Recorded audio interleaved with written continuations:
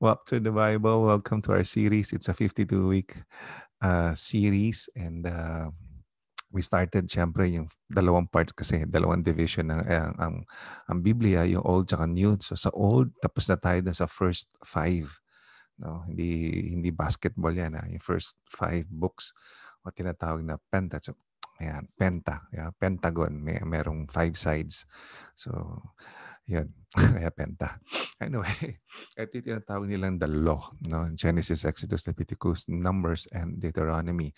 So, napag-alaman natin na si Moses ang author. Katapos noon, sinundan siya ng yung Pentateuch, yung 5 libro na yun, sinundan siya ng 12 historical books. Nagsimula yan sa Book of Joshua na pinag-aralan natin last week. And for tonight, pag-uusapan naman natin. Teka, ano mo na Pastor, yung 12 books doon sa historical books na tinatawag? Yung Joshua, Judges, Ruth, 1st, 2nd Samuel, 1st, 2nd Kings, 1st, 2nd Chronicles, Ezra, Nehemiah, and Esther. Yan. Are you one of us? Yan yung pinag-usapan natin last week. Joshua, Generation for Jesus. So, for this evening, 2 libro ang tutuhugin natin. Ang pag-aaralan natin at matututo tayo, no? Sa salita ng Diyos, sa gabing ito, ang goal natin, magkaroon tayo ng fast cut or summary ng Book of Judges at Book of Ruth. Pagkatapos, sa summary na yon, ang goal natin, magkaroon ng interest. No, parang trailer yan sa sine, kaya minsan nanonood ng sine dahil nagkakaroon ka ng interest na panoorin dahil nakita mo sa trailer. So, ayun, gusto natin i-encourage, no, maaraos yung interest ng ating mga lalong-lalo yung kasama sa simbahan dyan sa LA First na magbasa ng Biblia. No? Kasi basic na basic yan na dapat ay responsibilidad ng pastor na turuan manalangin, mag-devotion, pakainin yung sarili nila spiritually, at magbasa ng Biblia. At syempre, umattend ng church every Sunday at saka Wednesday. So, ang goal natin is, yun nga, bukod doon, ano yung mga life lessons na pwede natin makuha sa 2 libro na to at sa mga other 64 books pa sa Bible. Alright. Magsimula siguro tayo sa Book of Judges. Nako, controversial po ito. Kung mahina ang tiyan mo, sabi nga, it is not for the weak in stomach. No? So kasi medyo violent itong libro na to. Madaming mga karumal-dumal na pangyayari. Yan, sana ma-excite ka at ma-arouse ang interest mo at buksan mo ang iyong Biblia at basahin mo to. Or kung ayaw mo namang magbasa, meron sa YouTube, panoorin mo, may mga movies about sa Book of Judges o kaya Audible Bible o kaya yung Bible na binabasa at the same time may nagsasalita. Okay, alam nyo, ang Book of Judges, ito syempre, it continues the story of the Israelites after the death of Joshua. Kagaya rin, no? When Joshua picks up the story after the death of Moses. Alam niyo, itong libro na to ay filled with defeat and disgrace. Ay, nako, na disgrasya na. Ay, kasi tingnan nyo itong libro na to ay merong 2 key verse na matatagpuan. Sa Judges 17:6, anong sinasabi? In those days, Israel had no king. Everyone did as they saw fit.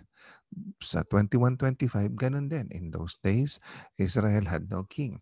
Everyone did as they saw fit. So, may kasabihan tayong mga Pinoy, kapag wala ang pusa, naglalaro ang daga. No? Pero hindi naman sila iniwan ng Panginoon eh. Pero feeling nila, wala silang earthly king. Kaya nga nagka-cry out sila, dumating tong si King Saul. No? Pero sa next week pa natin pag-usapan yan. Pero, no? Huwag natin kalimutan na ang Panginoon ay ang talagang hari ng mga hari. So, ba't ka pa hanap ng hari? May hari ka na ng hari. Diba? They're longing for an earthly king. No? Ang problema kasi, they don't know the King of Kings, the true judge of Israel. Teka, totoo bang di nila kilala or dinideny lang nila? Di ba? Sa buhay natin minsan, totoo bang hindi natin kilala si Kristo? Di ba? Imposible. Ito yung pinakasikat. Hindi si John Lennon, pero si Kristo ang pinakasikat no, na nilalang o human being or Panginoon na nabuhay dito sa buong mundo na talaga naman yung Biblia ilang ilang copies sold diyan every year. No, super famous ito. Si Jesus Christ ang ating Panginoon. Paano hindi mo makikilala, 'di ba? Alam niyo, this book, the book of Judges, no, has been called the Dark Ages. Medyo kaagad, di ba? Dark Ages ng mga Hebrew people. Bakit? Kasi it shows the repetitive cycle of Israel deserting God for what? For hidden gods o yung mga Diyos-Diyosan.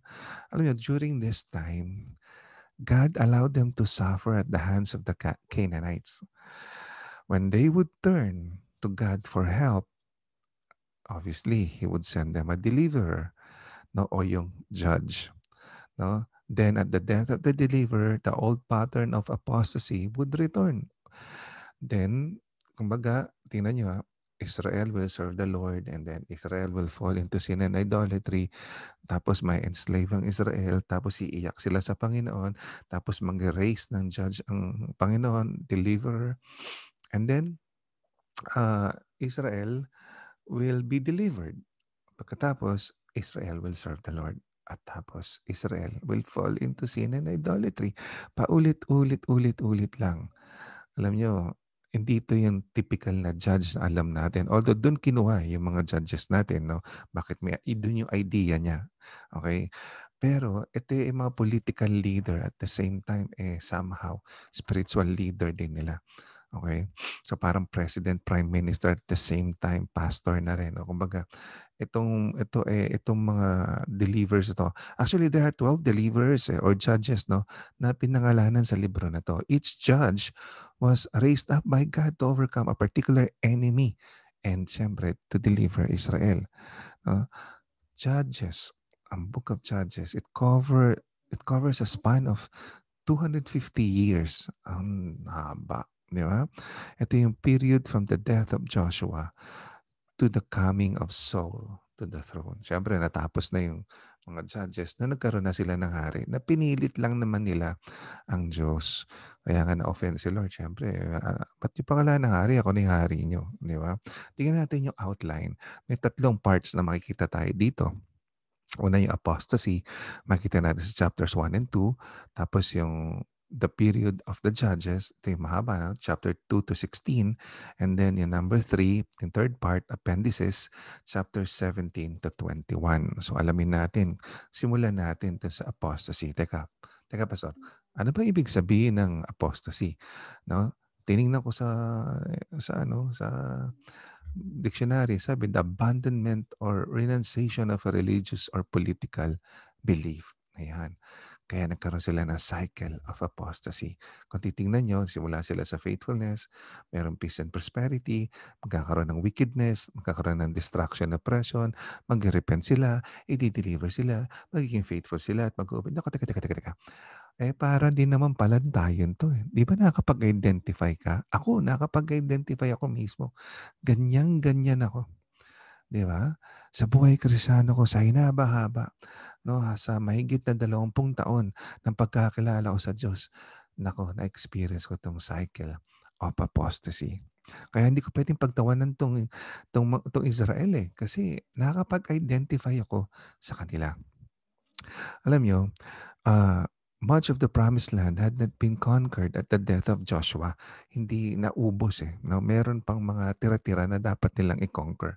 The first act na ginawa ng mga Israelites, siyempre, was to seek God's will. So tama yun. Diba? So as to how they should begin the final conquest, pasok yun. Yung kanilang diskarte. So ang ginawa ng Lord, in-appoint niya si Judah, yung tribe of Judah, yung kingly tribe of Judah. Bakit kingly tribe? Siyempre, galing ang ating Lodi dyan, si Lord, di ba? Na nagaling siya sa tribe of Judah, kaya ang tawag sa kanya, the Lion of Judah. No? So yung tribe of Judah nanguna to attack first. Okay? Yung mga makalaban, the work began well but ended in failure. Ay, patay. Ano nangyari? Anyari? Kasi nga, the Israelites did not drive out the enemies as God had commanded. So, nangunang Judah, ang tribe of Judah, nakadali sila, naka-capture sila. Ano nangyari? Ayun. Tingnan natin, Judges 1:8. When Israel became strong, okay, they pressed the Canaanites into forced labor but never drove them out completely. Wow. Ka-identify ka ba, kapatid? Tingnan natin. Judges 1:30. Neither did Zebulun drive out the Canaanites living in Kitron or Nahalol. So these Canaanites lived among them. But Zebulun did subject them to forced labor. To forced labor. Okay. Ano ibig sabihin? Okay. Capture nila. Ang kabiling-bilin na ng Panginoon. Eh, stay away from them. Okay? Kasi kung titingnan mo, pag sinabing ubusin sila, okay? No, napakalupit naman ng Diyos. Pati bata, pati sanggol, ubusin. You need to understand na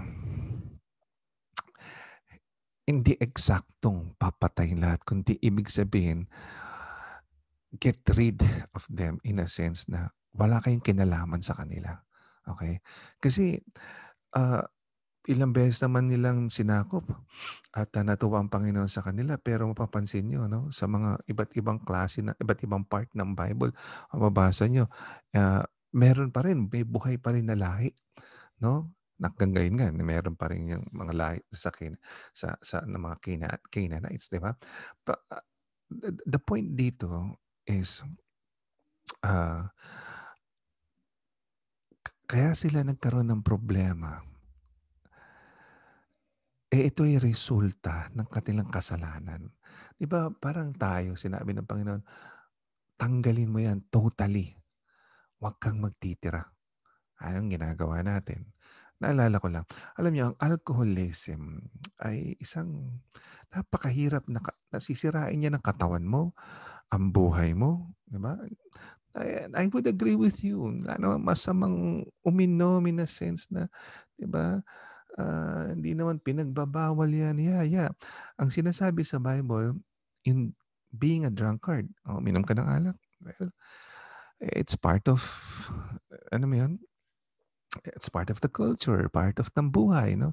Pero here's the thing, if you give the enemy a foothold, anong ibig sabihin? Kasi lumaki ako sa pamilya namin where a lot of us, kamag-anak namin into alcoholism. Nakita ko na nakakasira ng buhay, nag-aaway yung mag-aasawa, yung pamilya, yung pera napupunta sa alak, nasira yung mga katawan, maagang namamatay at madaming pwedeng idulot ng alcoholism, diabetes, high blood, sakit sa puso, masisira ang katawan mo. Isa ako sa mga talaga namang panatiko na manginginom. Pero nung nabasa ko 'to, nangusap ang Panginoon sa akin, eh. Anong ginawa ng Israel? Hindi nila din-drive out ang enemies kagaya ng kinommand ng Panginoon. Nung ako'y naging Kristiyano, sabi ng Panginoon, i-drive out mo ang pagkahilig mo sa alak sa katawan mo kasi yan ang sisira sa'yo. So, naniwala naman ako, ginawa ko, sinubukan ko. Pero may mga pagkakataon, hindi ko siya drive out completely. Andiyan yung sabi ko hindi na ako inom, pero tambay-tambay pa rin at the same time, tagay-tagay hanggang sa napasarap. Nabigyan ko ng foothold yung enemy, balik na naman ako sa dati. So parang apostasy rin, no? Cycle of apostasy. Iyak ako, Lord, ayoko na, balik na naman ako. Lord, i-deliver niya ako, ayoko na, balik na naman ako. So dumating ang punto na nag-decide ako, nitikim, hindi ko na gagawin. Kasi mahina ako, hindi ko kaya. At doon nag-work ang Holy Spirit sa akin. Kasi sabi ng Panginoon, I am holy, for I am holy, so be holy. So, paano ako magiging holy? Sabi niya, maging filled ka ng Holy Spirit. Ng Espiritu ko sa buhay mo. Hindi ka maging filled ng spirit of wine, spirito ng alak. So, isang bagay natutunan ko dito sa Canaanite Wars ay yung mga kasalanan na ginagawa natin sa buhay. Sexual sins, addiction, drugs, cigarettes. wine, bad attitudes, bitterness sa puso, panloloko, everything, lahat ng kasalanan. Pwede tayo magpabalik-balik kung bibigyan natin ng foothold ng enemy kagaya ng ginawa ng Israel. So, life lesson po yun. Ito yung resulta ng sin nga nila. Tingnan natin sa Judges 2:3. And I have also said, I will not drive them out before you. They will become traps for you, and their gods will become snares to you. Oh, yun na nga. Kasi nakisama kayo. Sinabi ng tanggalin niyo sa buhay niyo. Yan ang resulta ng kasalanan. Maaari tayong magkasakit, maaari tayong mamatay, maaari mapahamak ang mga mahal natin sa buhay, pwede tayong maghirap, pwede tayong masira ang buhay, mag-fall sa depression and everything. Alam niyo, ang children of Israel brought on their own judgment and became their own executioners. Sa totoo lang. Several times, Israel was on the verge of being exterminated. But God intervened. Another life lessons, mga kapatid.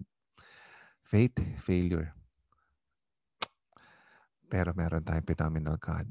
Magsisimula tayo sa faith. Mag-end up tayo sa failure.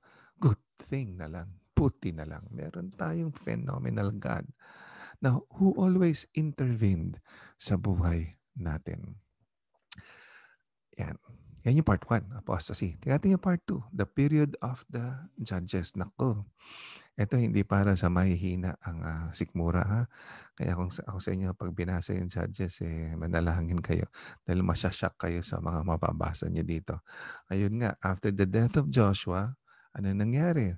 The elders of his generation died one by one until the entire generation was gone. Ayun, naubos na sila. Then came a new generation that had not seen the great things God has done for Israel. Therefore, the Israelites quickly abandoned the worship of God and served sino? Ayun, si Baal. Sa verse 11, makikita nyo, then the Israelites did evil in the eyes of the Lord and served the Baals. Ano nangyari? They followed and worshiped various gods. No, they aroused the Lord's anger because they forsook Him and served Baal and the Ashtoreths. Ayun. During this time, there was no capital city or central government sa Israel. So, there was no unity among the 12 tribes. When the people sinned, God allowed their enemies to defeat them.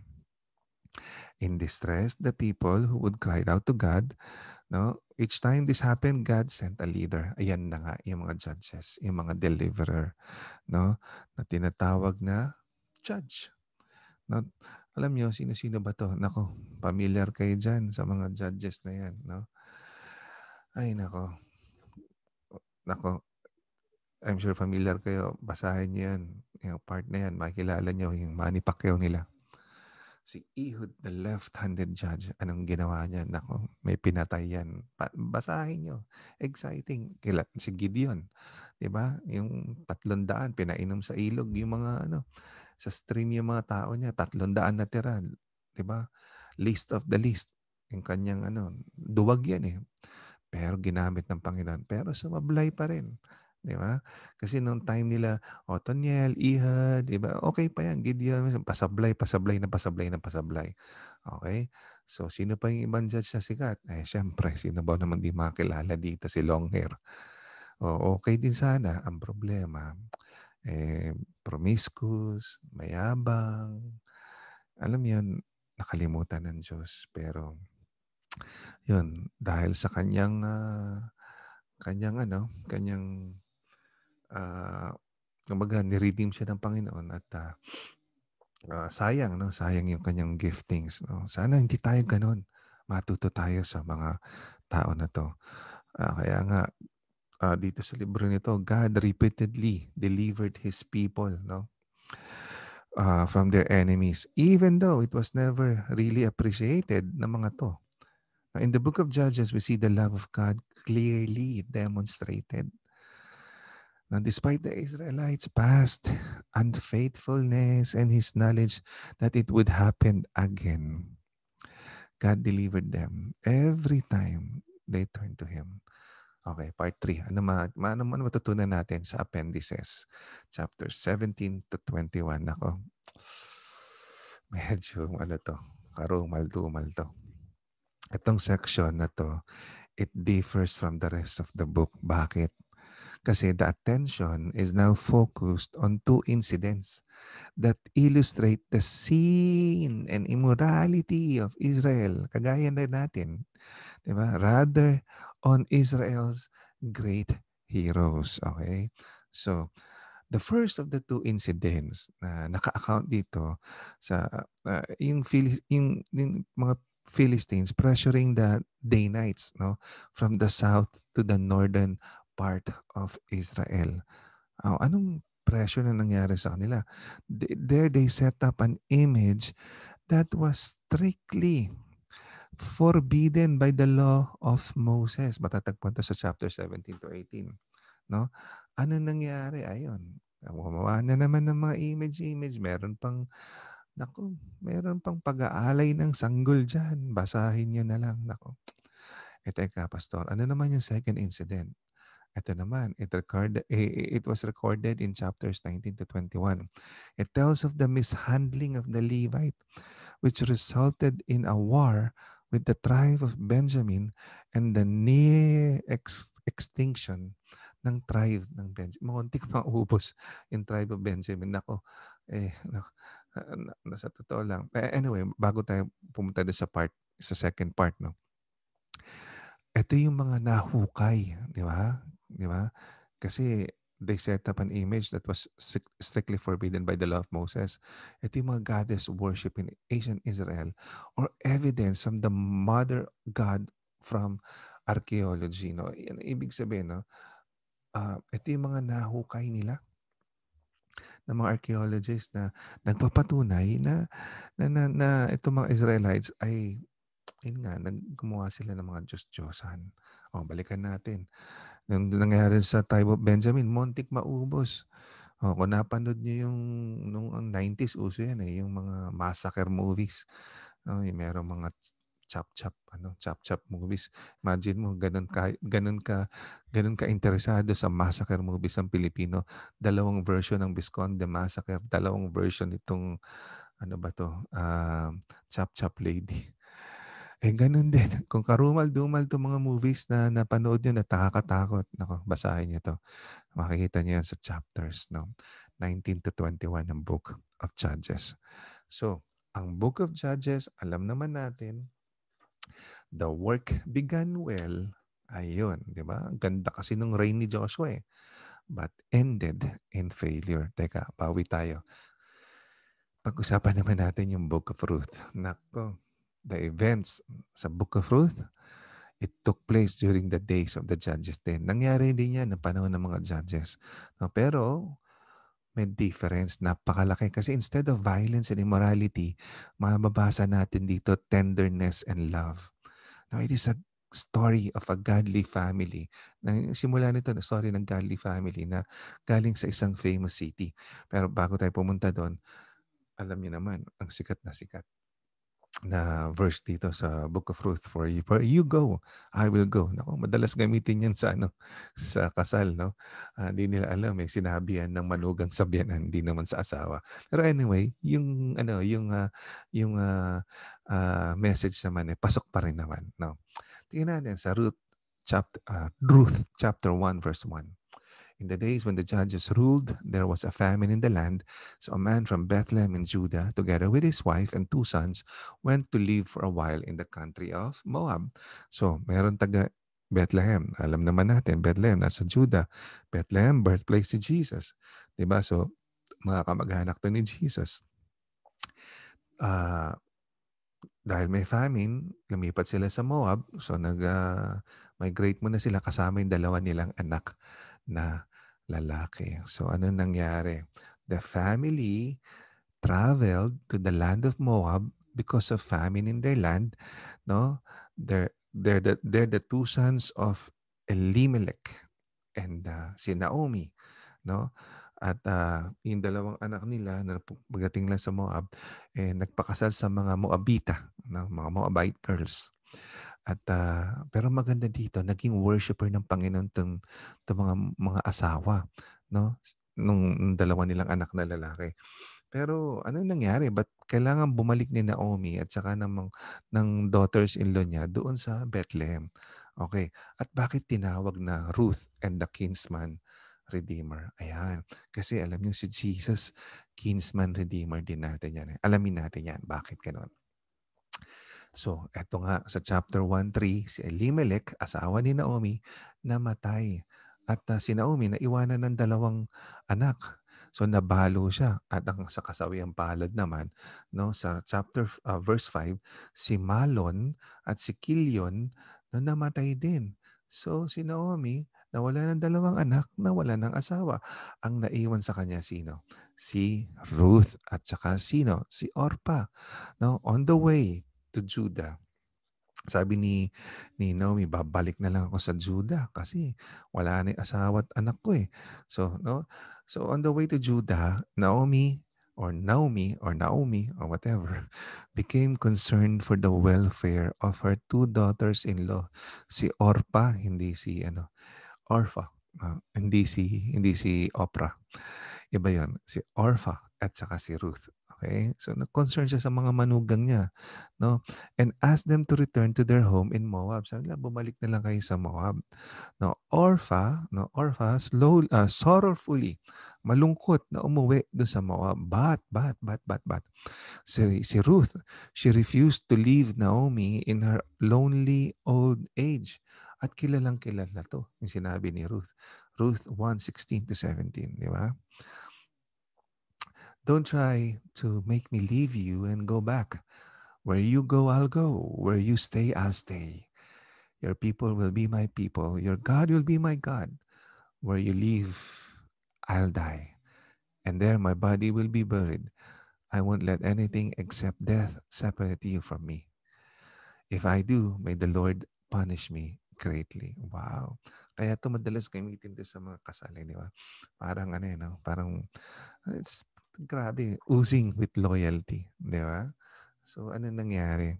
When they returned to Bethlehem, nga kasi taga doon si Naomi and Ruth were very poor. Naghihirap sila. So, the law of Moses sa Leviticus 19, chapter 9, verse to 10, required the gleanings of the harvest be left for the poor. No? So, while she was gleaning in the field, Ruth met Boaz, no? Or Boaz. She won his heart and they were married. Okay, ano nangyari? Tingnan muna natin, no? Kasi sa Leviticus, meron doon na utos, no? When you reap the harvest of your land, do not reap to the very edges of your field or gather the gleanings of your harvest. Yung mga tira-tira, no? Do not go over your vineyard a second time or pick up the grapes that have fallen. Leave them for the poor and the foreigner. I am the Lord your God. O, sabi ko sa inyo, si Lord pro-poor at pro-immigration. Di ba? Kasi yung foreigner, iniisip niya, no? Para merong makain din. Amen. Napakabait ng Diyos talaga. So, ano nangyari? Nako, ang ganda nito. Story of Boaz and Ruth. Meron silang love story. Nagkaibigan. No? At para makuha niya si Ruth, kailangan niyang tanungin pa yung ibang kamag-anak. Kasi alam niyo, kaya kinsman redeemer. Kasi merong kostumbre na kapag nabalo, ang sasalo yung pinakamalapit na kamag-anak. Halimbawa, meron akong kapatid na lalaki, namatay yung asawa niya, tapos mangyari, ako yung sasalo, ako yung magiging asawa, parang gano'n. Yun yung kinsman redeemer. Before kay Boaz, meron pa. So, alamin niyo yung story paano niya na-win si Ruth, no? So, alam niyo, importante itong Book of Ruth kasi may connection to doon sa coming Messiah. Kasi si Lola Ruth, lola ni Jesus. Okay? So, alamin natin. Tingnan niyo na lang, no? Nakasulat to. Tingnan niyo sa verse 21. Salmon, the father of Boaz. Okay? Si Boaz, yung asawa ni Ruth. Boaz, the father of Obed. Okay? So, ang anak ni Ruth at ni Boaz, si Obed. Si Obed, nagkaroon ng anak, si Jesse. Si Jesse nagkaroon ng anak, sino? Si King David. At alam natin, si King David of Bethlehem, no, from the tribe of Judah, ay kalololohan ni Jesus Christ. Okay? This book, no, established, actually may connection din yan sa Matthew Papansin niyo sinulat do'n 'no, Salmon, the father of Boaz. Okay? Ang nanay ni Boaz kung naalala niyo last time pinag-aralan natin si Rahab, yung prostitute, 'di ba?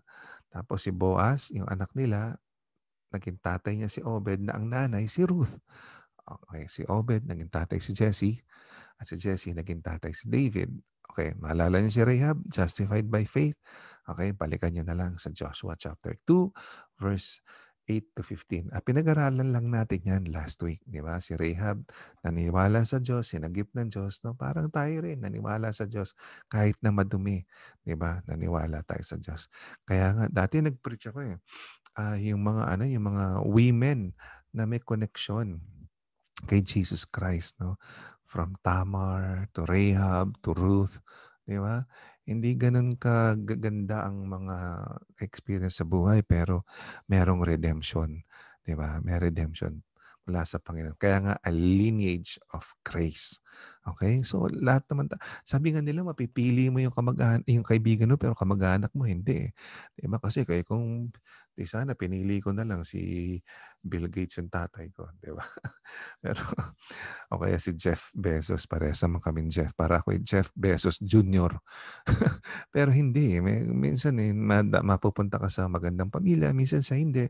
O kahit ito'y galing sila sa mga kasablay-sablayan na pangyayari sa buhay, pero dahil dumaan sa kanila ang Panginoon, siya ang tinatawag na God of Grace. So naging ang lineage nila, naging lineage of grace.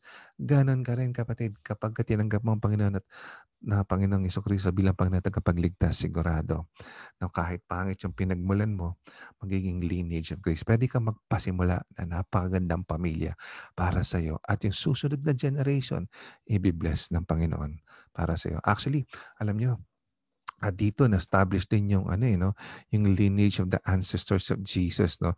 Yung nga sa Matthew 1:5 to 6, makikita natin kanina. Ayan, ayan. Tapos ang isa pang nakita ko na-establish dito, we can see yung God at work, yung keeping His promises dun sa Genesis 3:15. Kasi sa Genesis 3:15, yan lang yung naunahan na revelation na may parating na coming Messiah. 'Di ba? Na sabi dito, I will put enmity between you and the woman and between your offspring.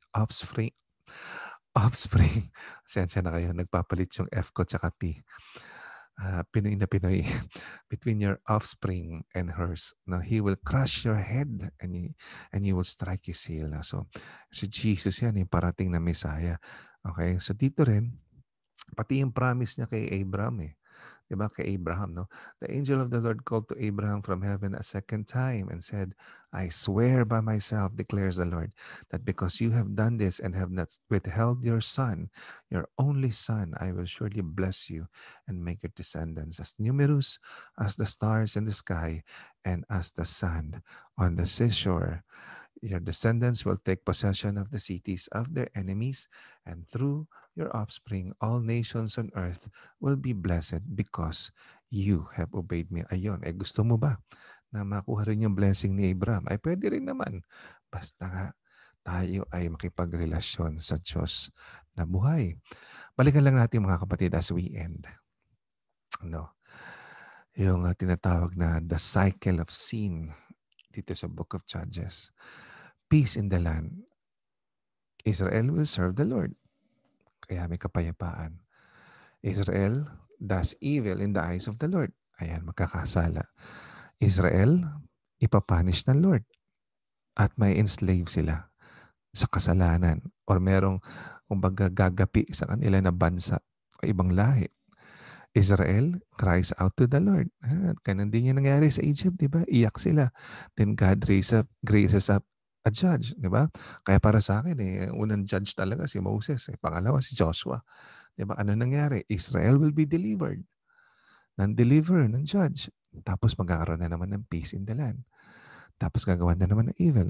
Yun na nga Katulad sabi ko kanina, eksakto. Sakto. Sa totoo lang. Ano? Nako. Ako'y nakakapag-identify dahil ganyan-ganyan. Meron din akong apostasy, no, of sin cycle sa buhay ko. At sa tulong ng Panginoon, no? Merong redemption. Ako ay epic fail din kagaya ng mga Israel sa Book of Judges. Ikaw kapatid, epic fail ka rin ba? Kumbaga, minsan parang paulit-ulit na lang, paikot-ikot yung kasalanan natin sa buhay. Pero alam nyo, God's rescue in perilous times, saktong-sakto lang sa Book of Judges. Ganun din sa buhay mo. Siya ang great judge. Siya ang great king. At kagaya, hindi kasi parang nagkataon lang na magkatabi yung Ruth at saka Judges. Una-una, yung story ni Ruth nangyari sa time ng mga Judges. Pero imagine nyo, from chaos sa nangyayari doon, meron pa rin umusbong na pag-asa. May umusbong na pag-ibig. Namatayan ka ng asawa, naghihirap ka, nagugutom ka, pero pinakasalan ka ng isang mayaman, ng isang prinsipe. Alam mo, darating ang panahon para tayong si Ruth. Isa tayong magiging magandang bride at ang ating groom, parang si Boaz, ay ang ating Panginoon, ang kinsman redeemer. I-redeem niya tayo. Kahit naging balo na tayo, naging sadlak na tayo sa kasalanan, i-redeem niya tayo. Siya ang ating kinsman redeemer. Papakasalan niya pa rin tayo. At pwede nating sabihin na kahit hindi tayo Hudyo, kahit Gentiles tayo, no? My people, your people shall be my people. Kumbaga, pwede tayo mapasama, no? Doon sa, kahit outsider tayo, mapasama tayo doon sa mga taong hinirang ng Panginoon na makakasama niya for eternity. Alam mo kapatid, kung may pinagdadaanan ka sa buhay ngayon, let God rewrite your story, kagaya ng ginawa niya kay Ruth. Okay? Kung nakakaranas ka ng Book of Judges, puro violence, puro chaos, puro uncertainty, depression, ay nako, puro walang, ay nako, talaga naman. Pero, meron kang kinsman redeemer. Pwede niyang i-rewrite yung story mo. Pwede niyang baguhin. Tanda mo, Jesus is your everything. Siya ang source ng everything. Kaya nga sa Book of Ruth, napakaganda. No more sin cycle shown by Israelites in the Book of Judges. Instead, sa Book of Ruth, a cycle of love exemplified by Ruth. No? Yung kanyang loyalty. Sana matuto rin tayo dun sa loyalty niya. Maging loyal tayo sa ating Panginoon. Huwag tayong balik ng balik sa mga makasalanan na sinuka na natin. Huwag tayong parang aso, sinuka na, kainin pa natin. And let's declare today that He is our everything. Amen? Let us pray. Heavenly Father, thank you for your beautiful message about the book of Judges. We learned so much, Lord God. Thank you for the beautiful story about loyalty, fidelity, about faithfulness in the book of Ruth, about the kinsman redeemer. You are our kinsman redeemer. Lord God, you are able to rewrite our story. Lord, as you rewrite our story, we wish to accept you as our Lord and Savior. Lord Jesus, I am a sinner. I believe that you died upon the cross for me, that you shed your precious blood for the forgiveness of my sins. And I believe that on the third day you rose from the dead and went to heaven to prepare a place for me. I accept you now as my Savior, my Lord, my God, my friend. Come into my heart and set me free from my sins. And because you are my Savior, I shall not die, but have everlasting life. Thank you, Lord Jesus. I pray all this in Jesus' name. Amen and amen. Allow me to bless you tonight. The Lord bless you and keep you. The Lord make his face shine upon you and be gracious to you. The Lord turn his face toward you and give you peace. In the name of the Father and of the Son and of the Holy Spirit. Amen and amen. Please don't be late for church. 9 o'clock next Sunday. Zoom tayo. Zoom meeting. Our preacher would be Pastor Manny Salva Cruz. And 9 o'clock, huwag niyo kalimutan. Mag-tune in kayo. Isisend namin yung link sa Zoom. So, pwede tayong magsama-sama together. 9 o'clock sa Zoom. At ating i-live stream din sa Facebook at sa YouTube. Siyempre, after no Sunday na yan, next Sunday, the next Sunday, November 1 na. Sunday ulit, 9 a.m. Doon tayo sa Wiley Chapel, no? Reopening, no? At saka installation service na para sa ating new leadership. So, ito po ang LA First Filipino Church of the Nazarene. Matatagpuan niyo po kami sa 3rd and Vermont Street, dyan po sa Los Angeles. Every Sunday, 9 o'clock ng umaga, starting November 1. Maraming salamat po sa pagsama niyo sa amin ngayong gabi. Sana po meron po uli kayong natutunan mula doon sa Book of Judges at saka sa Book of Ruth. And next week, next Sunday, pag-usapan naman natin First Samuel. So, God bless you. Happy Wednesday and good evening sa inyong lahat. Maraming salamat po. Bye.